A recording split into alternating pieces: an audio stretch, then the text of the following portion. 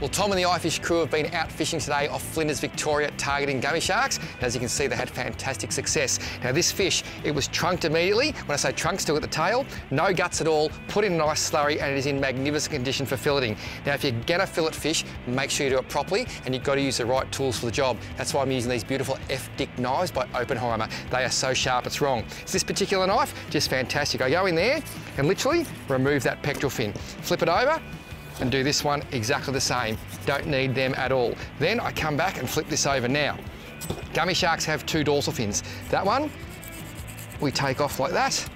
This one back here is gone as well. So that one's off. Down the back here, there's a little one got to come off. And then it's important you've got to get rid of these belly flaps because they make life very difficult. So what I like to do, I'm going to pull this around to make it easy for you.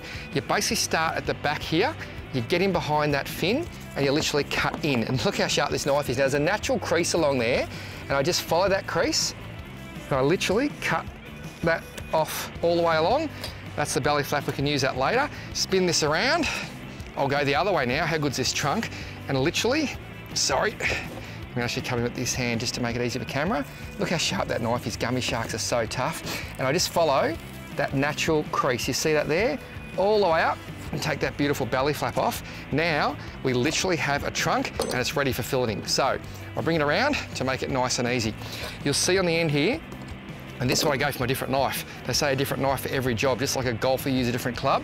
You'll see there is my little bit of cartilage. And what I want to do is come in right on top of that and literally follow the back of the fillet. You'll see if you come around the back here, I've actually got a natural line. So I've literally got to my dorsal fin, there's a natural line that runs down the back of the gummy. I'm going nice and slow and steady, just slowly pushing the angle down, and I'm following that natural line all the way.